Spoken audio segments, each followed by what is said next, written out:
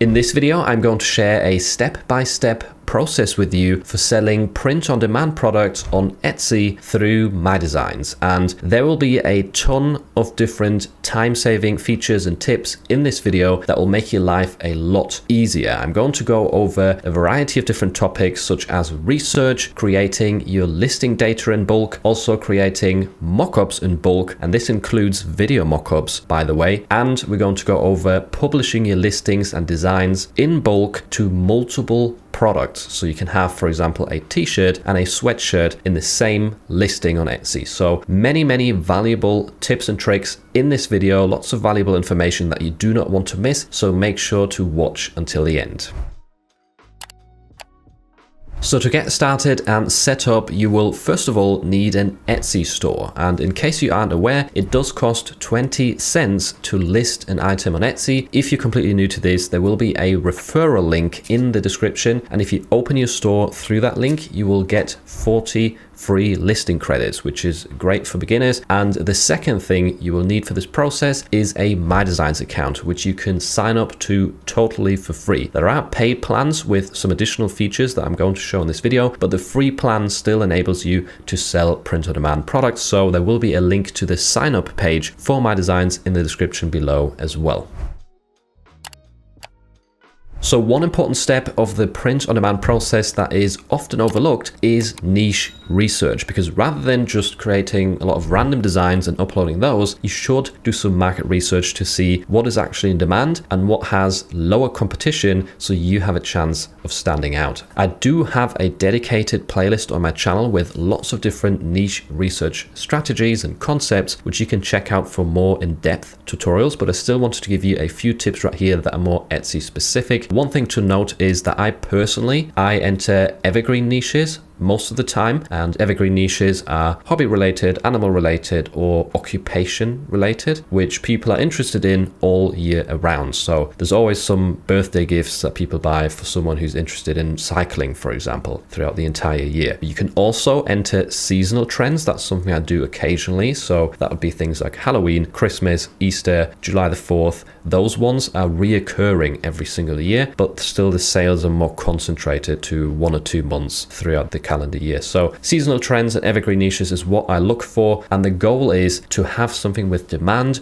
but low competition, meaning the search results should be lower. Gaming is a hobby, it is an evergreen niche, but it has hundreds of thousands of results for gaming t-shirts. That means it will be hard for us to stand out. It is better to try and find a niche or a search term with just a few thousand results or less, and that way, if it still has demand, we've got a way better chance of actually making sales. And a tool that can actually help you identify demand and also do things like keyword research on Etsy is Everbee. And I'll show you a few tips related to Everbee now. There will be a link in the description to a free trial to Everbee so you can follow along. So one thing you can do with Everbee is, first of all, use this search mask to identify search volume for different keywords. So if we type in something very broad like Halloween t-shirt, for example, you should see lots of different suggestions, and then Everbee is loading the monthly searches. So that is definitely really cool. This is a Chrome extension, by the way, that you have to install for all of these pop-ups to appear. It will be linked in the description. So that is one thing. You can try out different search term, like let's do stay spooky. Let's see what comes up. And that's sort of a phrase for Halloween. We've got sweatshirt, Halloween shirt, stay spooky, skeleton, pumpkin. So there's some combinations right here. Let's do spooky Halloween. Let's see what we get. So you can get some ideas right here very quickly and also see the related monthly search volume. So spooky Halloween spider pattern, that's interesting. And we've got another search with spider. So maybe that's a sub niche idea for Halloween. So definitely interesting to see this info right here in the search box. Another thing you can do is, let's say we want to just do some research in the Halloween niche itself. You can click on any of these listings and then analyze them further if you've got Everbee installed. So you get the this analyze listing button over here, and that will show you a lot of different data points like the estimated monthly sales, monthly revenue, how old the listing is, how many reviews it gets, the conversion rate, which is super valuable. And we can also see a lot of the keywords that they're using down here with, once again, the associated search volume. So you get a lot of extra data that you can't really see or access on Etsy alone if you're using Everbee. So you can individually sort of sift through listings and analyze them. You can also click on a shop and analyze the entire store. So we can do that by going to the left. You've got this sidebar right here for Everbee, and you could click on product analytics. Then I would click analyze all listings right here, because by default it only loads a few of them. And now we've got 489 products analyzed, and we can order these by monthly sales. For example, you can see the best sellers in this store that way. You can hover over the designs and see what they are at a glance. And there seems to be a lot of Disney rip-offs right here, which I do not recommend doing. Don't sell anything related to brands or intellectual properties. But the benefit of having this tool is that you can see at a glance what a shop is doing really well with. You can see the estimated sales again, and some other data points that are really useful. You can also filter through them right here and change the view. You can also click tag analyzer in the top right, and that will bring up a lot of the tags that this shop is using along with the competition and search volume again. So lots of handy features. I also do like the keyword research tab over here, where you can once again type in like a broader keyword or a more specific keyword, however you like, and then you will get a lot of related keywords with the volume. You could quickly copy these by clicking on them and then use them in your listing, or maybe look them up on Etsy in terms of their competition and their demand. So lots of valuable tools with an Everbee that make research a lot easier if you're selling on Etsy specifically. So check it out. I really like it, and it seamlessly integrates with the Etsy platform, which is really nice. So once you've gone ahead and done some niche research, created your designs, that is when we need to jump into MyDesigns. And the first thing you need to do is connect MyDesigns to your Etsy store, which is super easy and straightforward. I'm using a demo account here, by the way. I'm just saying that because I know someone will comment, why have you got $5 profit in the last 30 days? So it is just a demo account. So to connect your Etsy store to MyDesigns, you can go to the settings tab, click on shops, and this is where we can click connect Etsy. You need to be logged in for this to work, logged into your Etsy account, and then it's very straightforward. If you do struggle at all, you do have a pop-out bar on the dashboard page that says get started, and here there is a quick video tutorial as well on how to integrate Etsy with MyDesigns. So if you get stuck, just check out these help sections. Once you've got your shop connected, you will need to head to the listings tab on the left-hand side. And this is where we essentially create our folders within MyDesigns to store everything and organize our designs and listings. And we do that by clicking on the home button right here on this sort of folder location, and that will open the collections window. There's a lot of different collections right here. Yours, if you're new, will be empty, and you can simply add a new folder like this, give it a name. So I'll call this one POD demo, something like that. You should probably call yours according to your niche, the types of designs you've created. That way it's easier to find them in future. And we're going to use the default template right here. You do have other options, save templates for like a variety of different topics or products, but the default works very well if you're just selling, you know, more traditional t-shirts, sweatshirts, that sort of thing on Etsy. So we're going to go with that. Now click add folder next. Then you want to select the folder over here and then hit open. And now we'll see an empty collection essentially. So we need to upload our designs. We can do that by clicking on upload over here and selecting the first upload option. Then you'll want to drag and drop your design files from your device into this field right here. They will all quickly load up, and then we can click upload all like this, confirm the action and upload designs, and it will go through and import these into MyDesigns. Now, one quick thing to note here while this is uploading is that with the free plan, you can do 24 bulk processes at once. Bulk processes meaning creating mockups in bulk, for example. With the paid plans, you have higher limitations. So I think the first paid plan is 48 bulk processes and the top plan is 120. I'm in this example only using 18 designs, but you can do this process with up to 120 designs, and it doesn't take much longer. Like, the process is basically the same. You're just doing way more designs and getting way more value, way more time saved. So that's important to note, but the free plan still, 24 listings created in bulk, that's still super valuable. Right, there we go. That has loaded up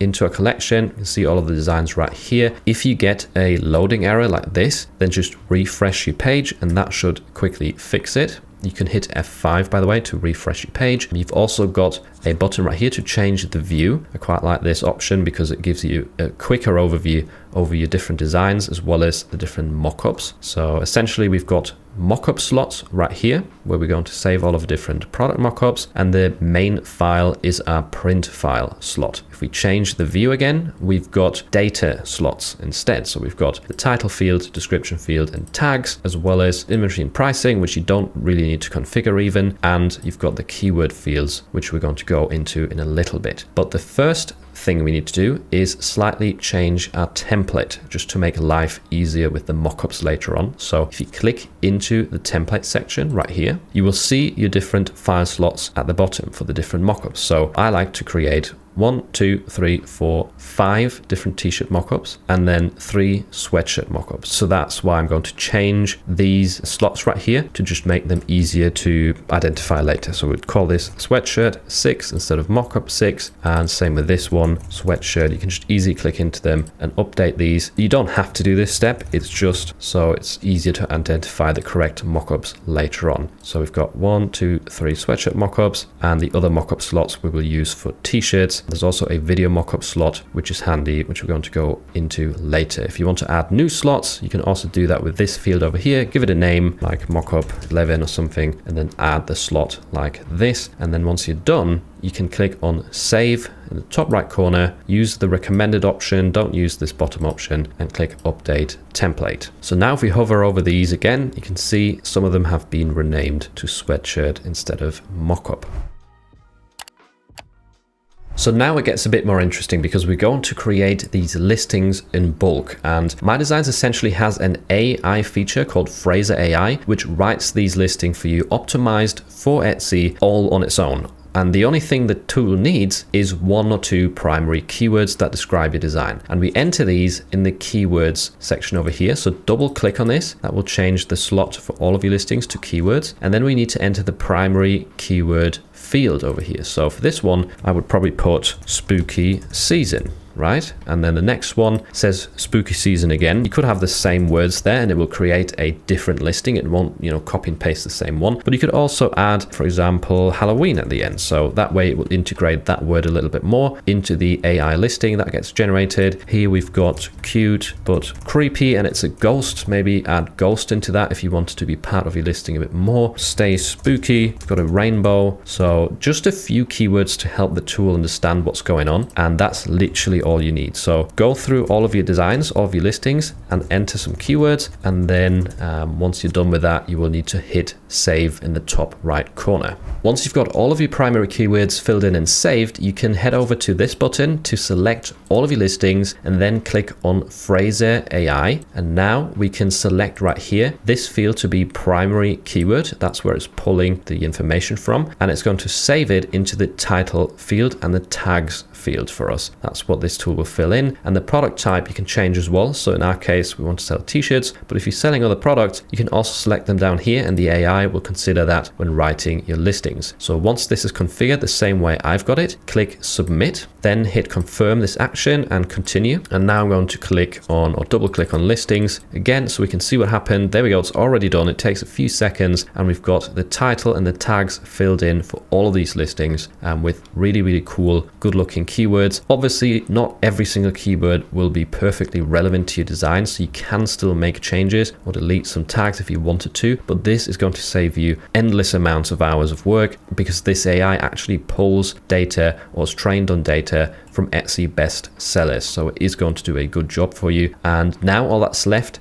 is entering a description, and we can use the same description for all of these products because we are going to be selling them on the same products. I will sell these on a t-shirt and on a sweatshirt. I'll show you how to set that up. So we want to add some information about those products in our description. I've created a sort of preset description that you can copy and amend and, you know, make your own if you wanted to. I will leave that in the description as well for you to copy and paste. And the way to quickly paste the description into all of these fields at once is by going to Actions, Edit in Bulk. Then you want to change the field right here to description. That's the field we want to fill in. You've got different actions that you can use right here. So add to end will work well for us. But if you want to edit your listings differently, you can find and replace words in bulk. You can overwrite fields, find and delete, lots of stuff like this. And essentially what we want to do now is paste the description in here. So there we go. I'll draw this down a bit so you get an idea. I've essentially put that this design is available on 2 products, t-shirts and sweatshirts, and I've got a bit of information about each of the products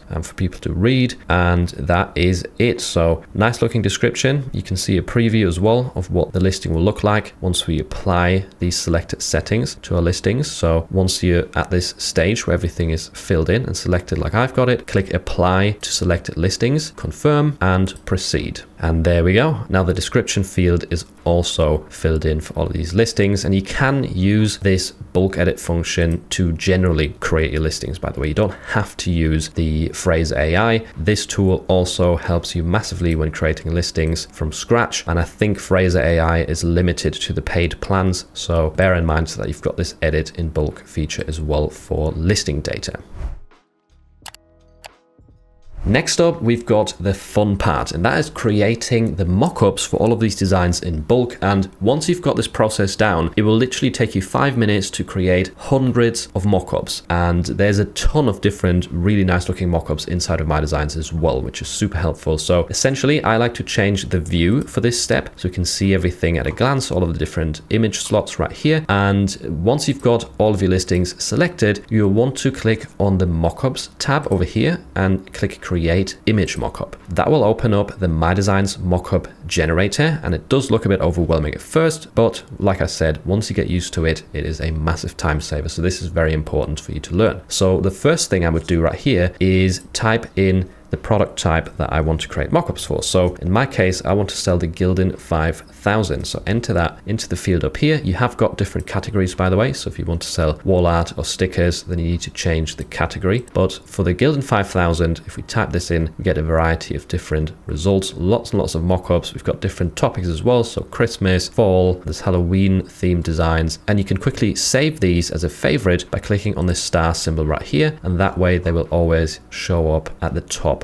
of your mockup generator. You can also generate a preview on the right hand side for each of these mockups. You've got the ability to change the color of the mockup down here. So in our case, white would be good to show these designs because the designs are optimized for lighter colors. Essentially, the first thing I would like to do is, because these are Halloween designs, I want to go with this mockup right here, and I want to create a few variations of that mockup in the colors that we're going to sell. So the first variation will be white. Let's just generate a preview for this, see what it looks like. And then I want to add another variant with this button over here. And let's make that a different color. Instead of selecting it at random with this color picker, you can literally use the same color swatches that the print providers use. So I'm going to sell this t-shirt through MyDesigns. MyDesigns does fulfill your orders. You can alternatively use Swift POD as well, or Printful is integrated with MyDesigns, but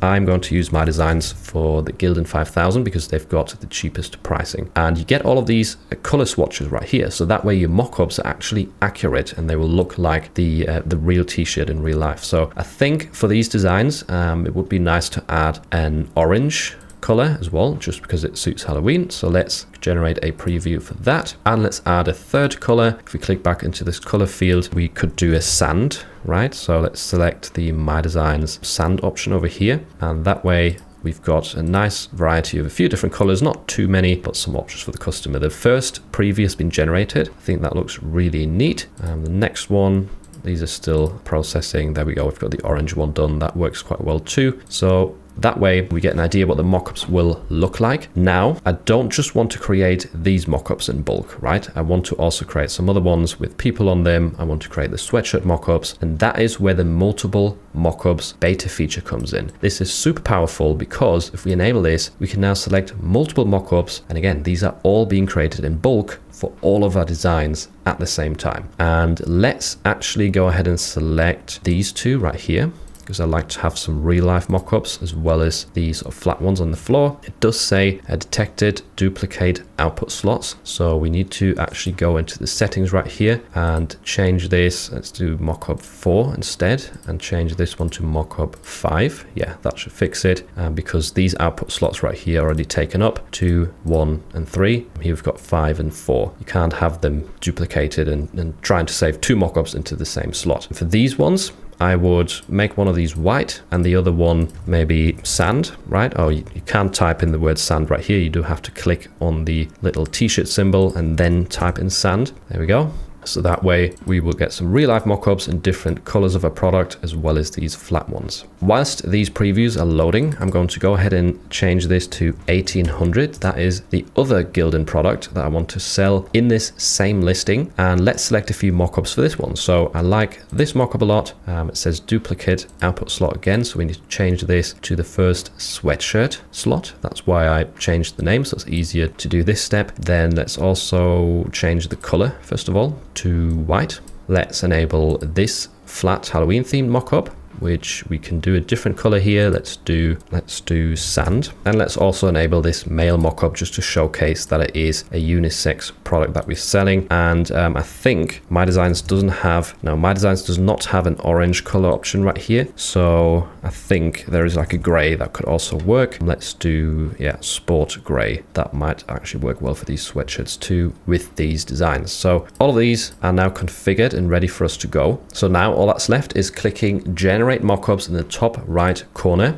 clicking confirm action, generate mockups, and then we will see a massive job of 144 mockups being created right here. This is added to the queue. So within usually like half a minute, 1 minute, MyDesigns literally creates over 100 mockups for you. And that is something that would usually take hours, right? And be super, super boring. So even if that mockup generator looks a bit complicated at first and how to navigate, once you get used to it, you just need like 5 minutes. And then you've got all of these different mockups created super quickly. So now if I double click onto any of these, they will open up in full and we've got this little bug again. So just refresh the page for it to load properly. There we go. So we've got the orange version right here. We've got the white alternative, sand as well. And all of these have been populated, all of our listings with the same mockups. We've got the sweatshirt right here at the end in different colors. So super, super nice looking listing already with these super nice mockups. And now that we've got these static mockups created, we can also use them to generate video mockups in bulk. If you hover over a listing on Etsy and it has video mockups enabled, then that video mockup automatically starts playing and it draws in the customer's attention in search results. They are proven to convert better statistically, so it does make sense to add some video mockups, and you have that ability in MyDesigns over here. So once you have everything selected, click on mockups, go to create video mockup, deselect the main file right here because we don't want our actual design file to be part of the video mockup. We just want these static images to be in there. So you can deselect some of these if you want to, or have them all selected however you'd like. You can generate a preview, but you don't have to. I would change the output file slot to video mockup just so it's easier to identify that later, and then click submit over here in the bottom right corner. And now that's been added to your job queue. It does take a little bit longer than the static image mockups, which is understandable with them being videos, but usually after a few minutes this job is done as well. So there we go, the video mockups are done. You can preview them by clicking onto them, and there we go, we've got a nice slideshow of our mockups. I do believe they're adding more templates for these video mockups to make them more engaging and even more interesting for customers, so that is definitely exciting. But for now, that is already a great feature. And now we can move on to the next step, which is the last stage of this, and that is publishing your products to Etsy. So to start publishing your listings, make sure you've got them all selected and then click on publish in the top right corner. You want to select products from the drop down because digital is for digital downloads. products is for physical products that we're selling. On this page, the first one, you don't really need to change anything much. You can select different store if you have multiple stores integrated with MyDesigns, or you can also adjust the clothing category. Perhaps if you want to be more specific, you can go into the different genders and specific product types, but you do not have to do that. In this case, I think clothing is fine. Let's go to pick a product, which is the next step. So we had the 5000, Gilded 5000 in our mockups, and that is this option right here. Don't choose the L or B if you created the same sort of mockups as me. There we go. Now we just need to select one of the production partners that MyDesigns offers. There's Swift POD, Printful, and MyDesigns has their own fulfillment as well, and that is actually the cheapest option, so I'm going to choose that. And now we move to the mockups page. So the way this works is on the left hand side you see your listing preview, what sort of mockups are currently included in your listing. On the right hand side we configure a few different things. First of all, you've got the choose colors section. This is where we choose the colors that we offer for sale. So in this case I would have to select white, sand, and orange, and deselect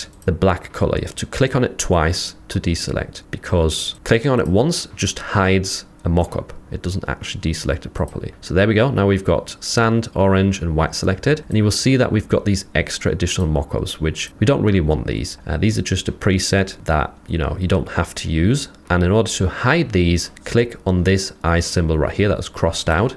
And there we go. All of them are now hidden. Additionally, you can also select, or should select, a size chart right here, and by default it's black. In our case we want it to be white ideally, and you've got different templates. I think this template looks quite nice for a Halloween design, so we're going to use that. So that's been added to a listing, and at the bottom this is where you find additional images, meaning the mockups that we just generated in bulk, and you can quickly add these in by just clicking through them like so. All of them have been added to a listing. You can arrange the order of these and how they appear on Etsy, in which order. I would put the size chart somewhere towards the middle. You can add some variety by having these lifestyle mockups mixed up with the flat ones. One last thing we need to do now that we've got the Gilded 5000 configured is we need to add the sweatshirt as well. So up here you want to click add product and then type in 1800. That's going to bring up the Gilded 1800 sweatshirt. If we click into it, once again you've got the choice of different production partners. You can use Swift POD if you want to, because it does have cheaper pricing than MyDesigns for this product, and I'm pretty sure they've got the same colors. Yeah, they've got sand, they've got white, and they've got sport gray. So you could use Swift POD instead. If you wanted to be a bit easier with the shipping and management, then perhaps use MyDesigns. So I'm just going to use MyDesigns in this example. And now we need to do the same steps right here with the colors that we want to offer for sale. So let's select white,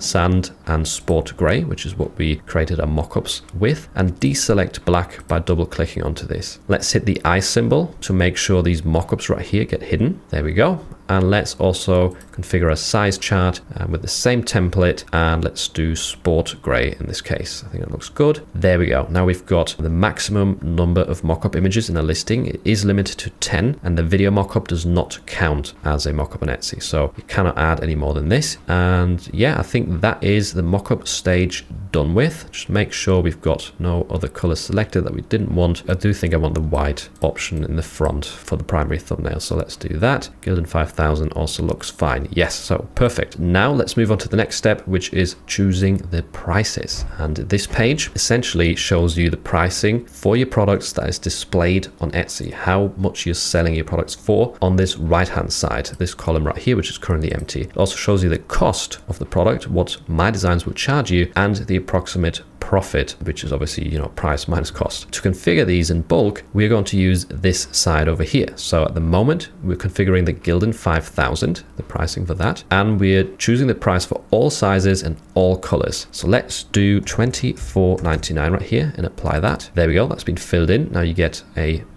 decent profit approximation right here. If you're wondering why I've got such a high price in this, I do like to offer discounts on Etsy. So if customers get like 20% off or something, and maybe even a cheaper shipping price, then some of that profit will definitely be eaten away at. That's why I like to start off with a higher pricing, just in case you're wondering. Now, another thing that you might notice is that for some of the bigger sizes, 3XL and 2XL, your profit is actually smaller because the production cost is more expensive for these bigger sizes. And we can quickly change this and adjust the pricing by changing the size field over here. So let's do 2XL and let's make that $1 more expensive, $25.99. hit apply, and there we go. That's changed to $17 profit. Let's do the same for the 3XL. Let's do $26.99 for that one. And here we go. Now our approximate profit is pretty much the same for all of our sizes and colors. One more tip at this stage, I would recommend trying out a strategy where you make one of these variants, just one of them, very cheap, or cheaper, let's say, because that is going to draw more clicks to your listing. And you can do that by changing the size to S, the cheapest size, or maybe the most likely people will choose, I don't know. Change the color as well